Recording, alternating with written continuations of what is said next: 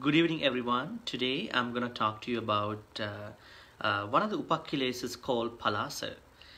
Now, palāsa comes under one of the upakileses in the early Buddhist discourses, as I told you in the previous short talks. So, what is palāsa?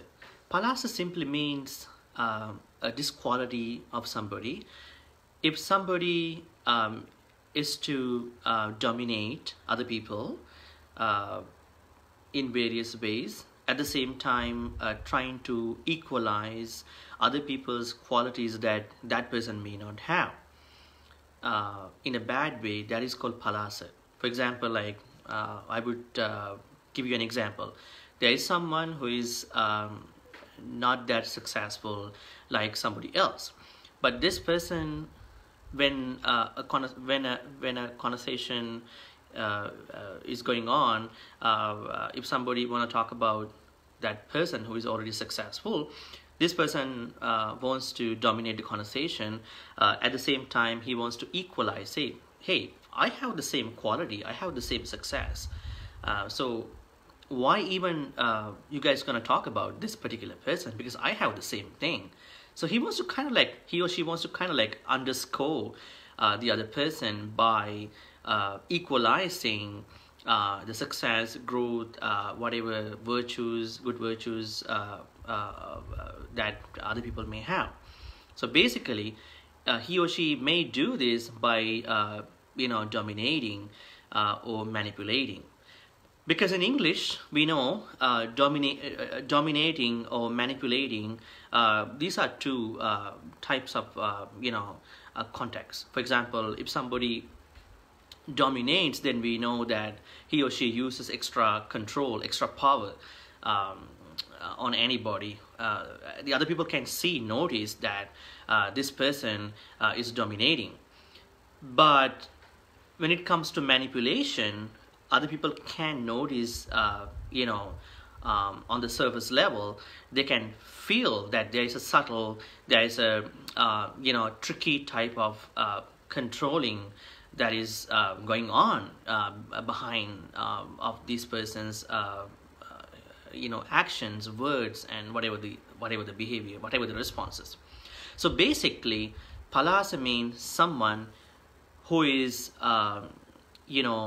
who is trying to equalize the virtues, good virtues, or success, or whatever a success of anybody into that person in a very dominating way. The simple reason of why someone may be into palāsa is that that person wants to underscore the virtue or the success or the growth, whatever the good things of other people. So this is what I'm going to talk to you today. So basically, palāsa, I would say domineering or insolence in English. And how can we notice a person who has palāsa? One of the easiest ways to spot someone who is into palāsa is that we can see someone interferes a lot. So that means this person may have palāsa because he wants to interfere the conversation, and then wants to show off, and he wants to say that, I have the same thing. You don't even talk about other people like that. I have the same thing. He wants to kind of like, he or she wants to kind of like, underscore or not acknowledge the good things of other people. Now the question arises, there may be people who are dominating or who want to dominate. The question arises how we can work with such people. A person who has palāsa, right? So I would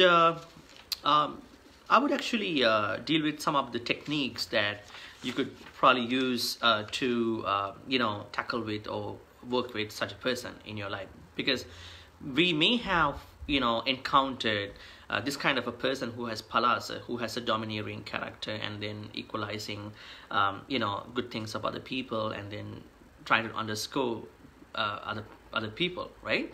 So one of the ways to work with such a person is to keep yourself cool and maintaining your composure. Sometimes they want us to push our buttons, pull our strings, because they want us to be vulnerable.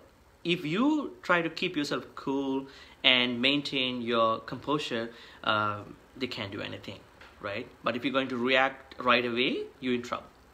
You are trapped with that, response that come from such a person, right? So one of the things is to keep yourself cool and maintain your composure, not without getting overwhelmed or excited to respond back. If you think that you can handle this person and you are in a big trouble, you need to keep a distance, because we need this distance to keep us safe and then not more vulnerable from those people or from a person like that. That's one other thing. Also, this is something for your mentality.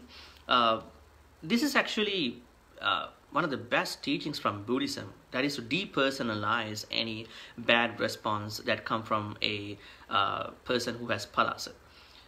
When such a person is trying to attack you with whatever the bad things, to underscore or equalizing, you need to depersonalize those responses from you. The moment you depersonalize, that means anatta, right? You don't believe in that previous person who was attacked by such a person. The moment you think that you need to depersonalize whatever the bad response that come from such a person who has palāsa, gives you a lot of strength that you are not into this vulnerability that are being directed at you from such people or such a person. So depersonalize, and at the same time you can transform or shift shift those reactions into proactive activities, rather you getting so much trapped in such responses. You don't need to react right away. You can transform, shift those bad things, or whatever you think to that person at the same time, in a better way by being proactive, so you're not in trouble. Another thing is to think about how you can put the spotlight on them and reclaim your power. Because if you think that there is someone at your workplace, in your family, in other places where you always struggle with, you probably need to observe their constant activities and the behavior, how they usually react, how they usually respond to things. If you can really observe these things over time, you can put your spotlight on them so that they won't get a chance to put you down. They won't get a chance to make you vulnerable. So if you can put your spotlight on their subtle or kind of like major actions or whatever the words, then you are one step closer to this relief from such people. And one of the other ways to work with such a person who has palāsa, as I told you, palāsa, a person who has palāsa has a domineering temperament, character. They want to dominate you. At the same time, they want to make you vulnerable.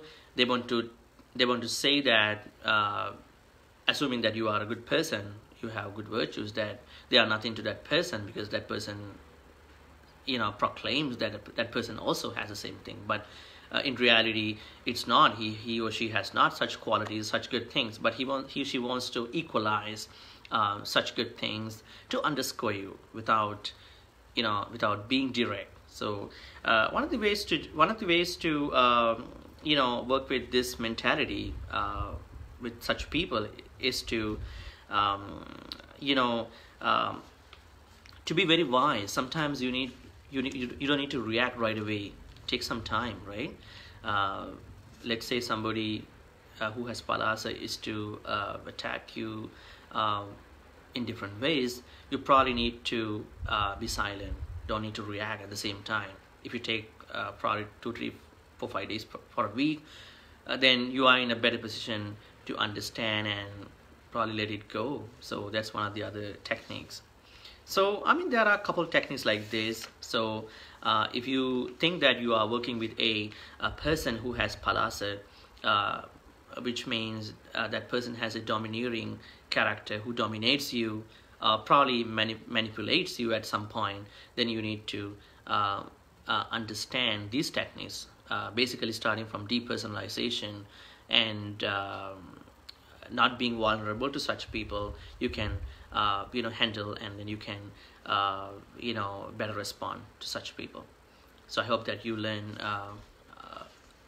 about this quality called palāsa, and how to work with people who has palāsa in your life.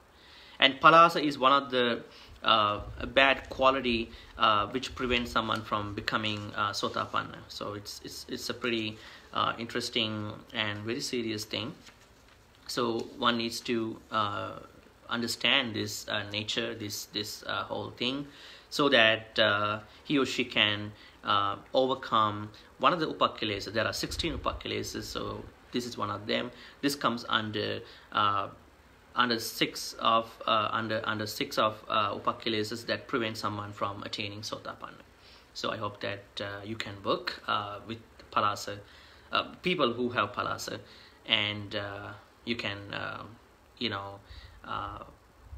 actually